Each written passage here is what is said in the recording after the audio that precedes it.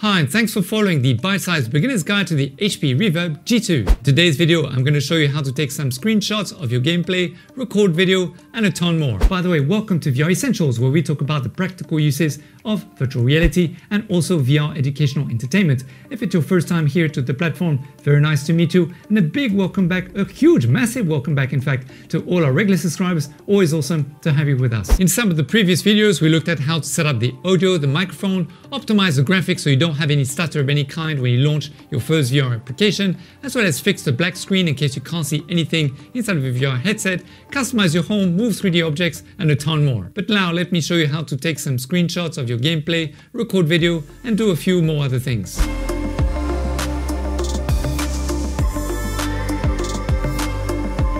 So one of the things that you can do if you hold again your Windows logo button on your controller to bring up your main navigation UI is you can do several different things here. Now you'll notice there are three different icons at the bottom of the main panel, one of them being a camera, another one being a video camera, and then another one is like a torch. You'll be able to take a picture of your environment or in-game by hitting the camera icon, and it will save the file automatically on your computer. The next icon will be the video camera, which will enable you to record any in-game experience whilst you're playing in VR.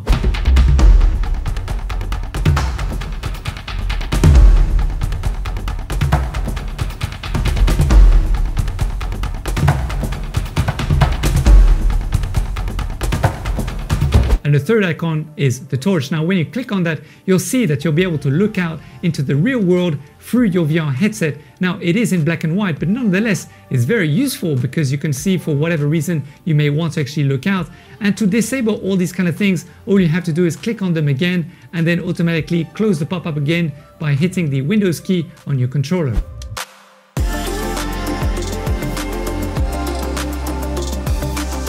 Alright, let me share with you another couple tricks. First of all, if you wanted to change the locomotion instead of moving around as you're teleporting, but move around in a smooth kind of continuous way, all you have to do is press and hold the right joystick until you hear a click, and then now normally it will lock it in position and you can move the joystick up or down or left and right. And as you can tell, I'm no longer moving in a teleport kind of motion.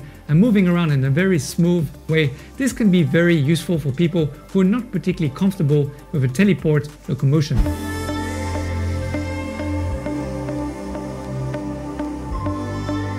Now, if you're like me and you like to take voice notes, what you might find useful is bring up your main navigation panel again. Now when you click on the microphone icon, you'll actually be able to record any voice. When you're done, you'll see on the left hand side of the panel the various different files that have been saved on your computer, and then you can play back any of those files.